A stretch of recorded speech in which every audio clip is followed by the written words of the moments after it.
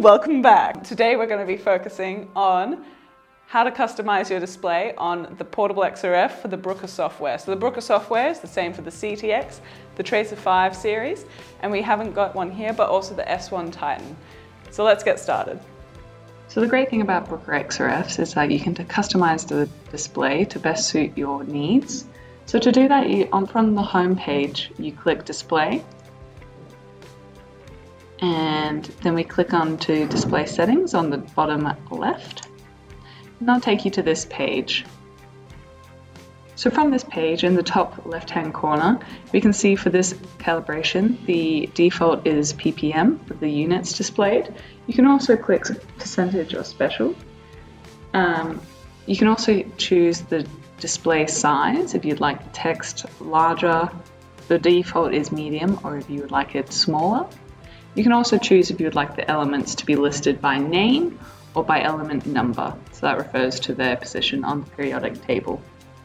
The Enable LOD display will list elements below the limit of detection as LOD rather than numerical number.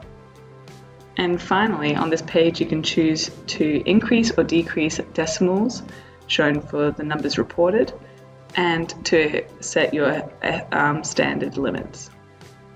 The element display order in the display settings refers to the sorting of elements. So if you only want to see specific elements in your calibration, you go into here and say you really wanted to see silicon,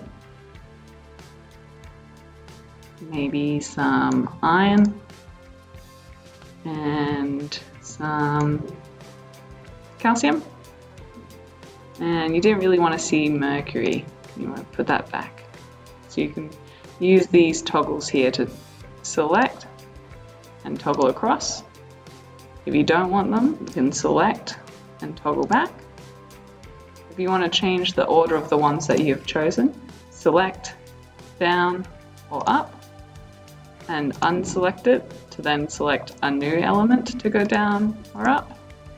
See, if you select both, it doesn't quite work. So you've got to unselect one to be able to move the other.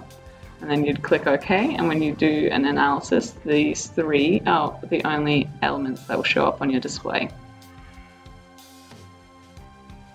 Further settings in this display area would be when you click More. Again, this refers to what you see when you are conducting your analysis. So the year is the year that is attached to when you're taking the analysis. Calibration name is what calibration you are using, and display user field refers to the sample name. So if I select that, as it already is selected, the display user field refers to when you go into edit info name, that's what would come up, whatever is in this display user field in the name. And of course, to change that, you would double click here and type in your sample.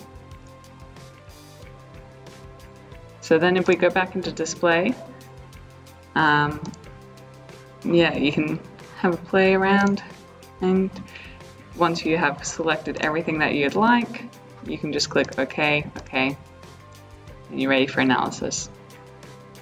Once you've decided what display settings you'd like to change, to confirm them, click OK, OK, and they should come up for your next analysis. Well, there you have it. Now you know how to customize your display. We hope you have fun analyzing, and we'll see you next time. Bye!